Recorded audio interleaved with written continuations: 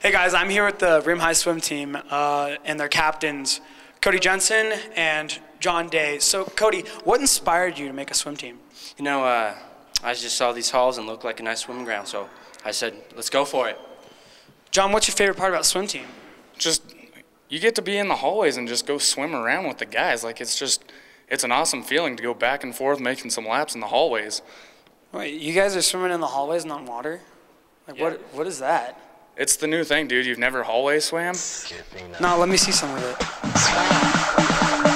Swim.